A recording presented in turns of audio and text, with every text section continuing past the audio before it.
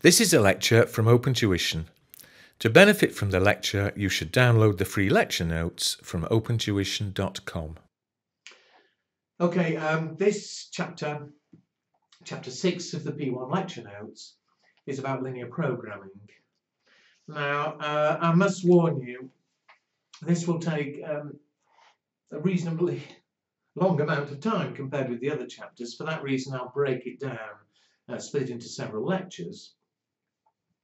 And the problem is that although, for reasons you'll see as we go through, you can't be expected to do an entire linear programming exercise in one objective test question, but any bit of what we do certainly is askable, and the only way it really makes any sense is if I go through an entire example.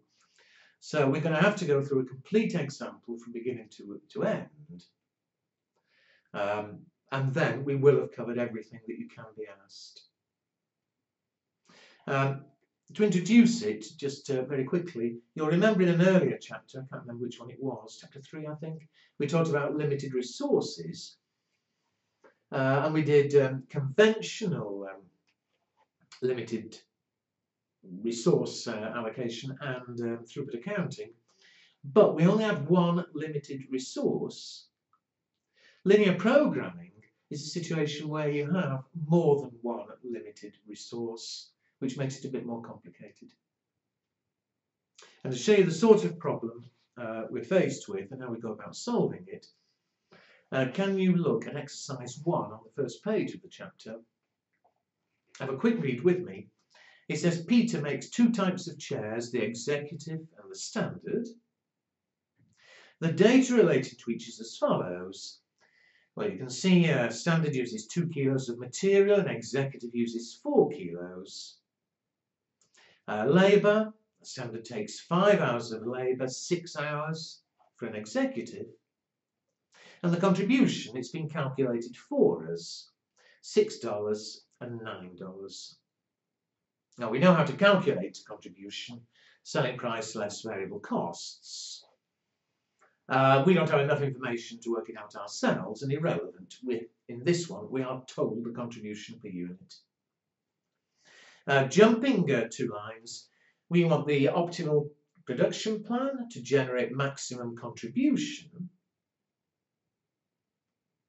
But the problem is, the 2 lines I jumped over. There's a maximum of 80 kilos of material available each week. So whatever happens, however many of each chair we make, we can't use more than 80 kilos.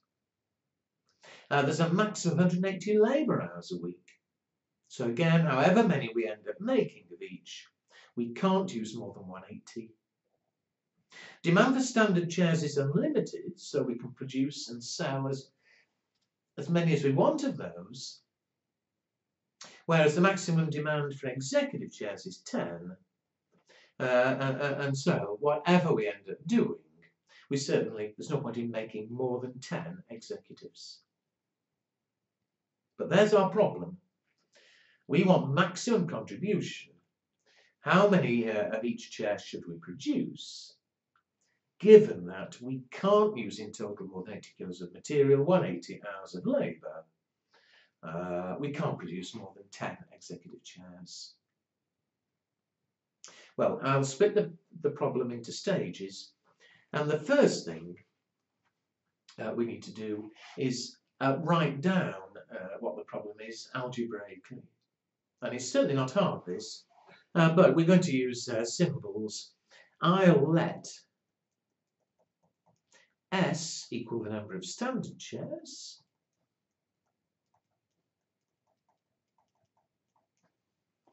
I'll let E equal the number of executive chairs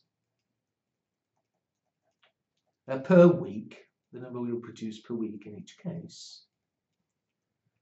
Use any symbols you like. Some people prefer using X and Y, it doesn't matter. You can have a think yourself why I've chosen S and E. But finally, I'll let C be the total contribution.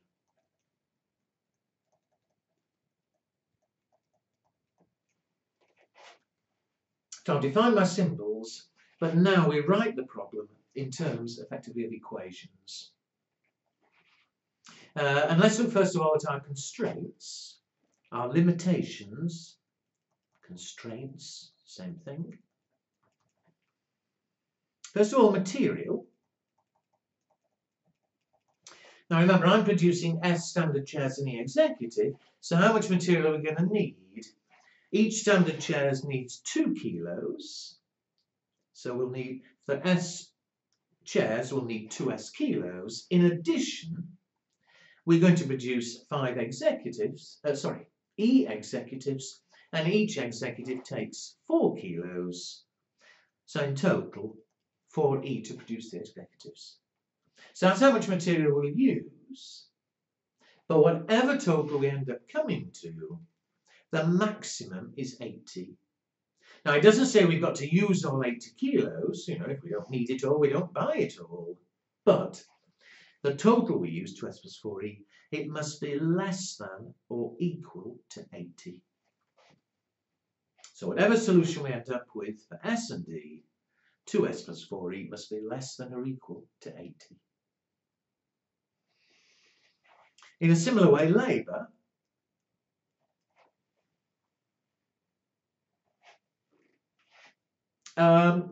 S executives each takes 5 hours each, so in total we'll need 5 S hours. H executive takes 6 hours, E executives to 6E. So that's how much labour we'll need. But again, however much we end up using, it can't be more, it must be less than or equal to the total available of 180.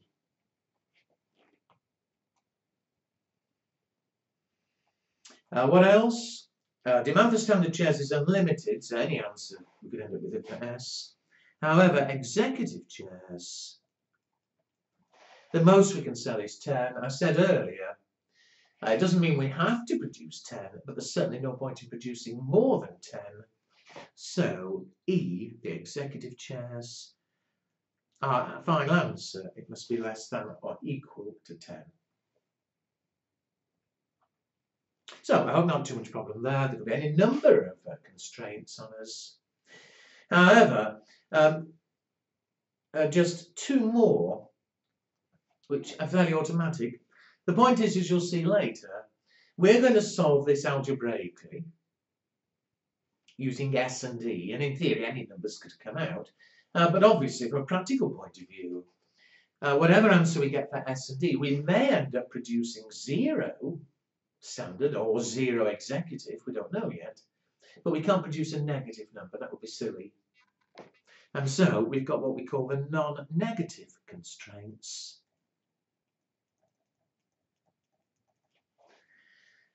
Perhaps an obvious one, but an important one if you were asked to list the constraints. Both S, it can't be negative, S must be greater than or equal to 0.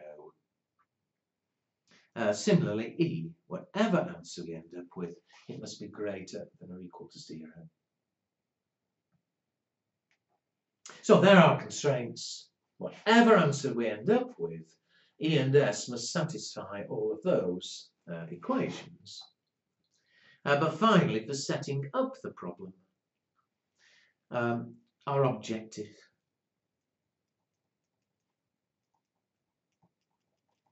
Our objective is to maximise the contribution, which I defined as C. And let's write an equation for C, because surely, however many we end up producing, whatever the answer turns out to be for S and for E, each standard makes $6, so in total, 6S from standard chairs. Each executive takes $9, so in total, 9E for executive. And there we are in terms of what we call formulating the problem. And although clearly we've yet to find a solution, certainly you're quite likely to get some objective test questions which are just asking you to formulate all or part of a linear programming problem. So I hope that makes sense. Again, there is the problem algebraically. We've got to find what values of S and D generate the maximum C, contribution without breaking any of those constraints. Now, if you've ever done this at school, at university, or anywhere, you might be aware there are actually two methods one could use to solve it. One method is something called Simplex, which isn't hard, but we just play around with the numbers. That's not in the syllabus. You won't be tested on the Simplex method.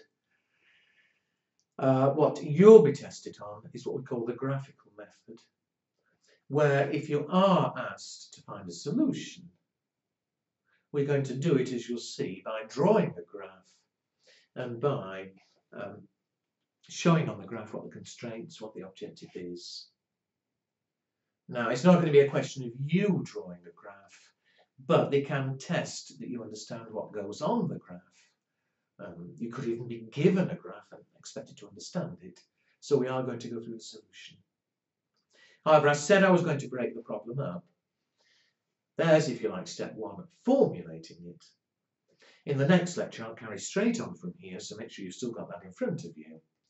But we'll go through and we'll look at this graphical solution.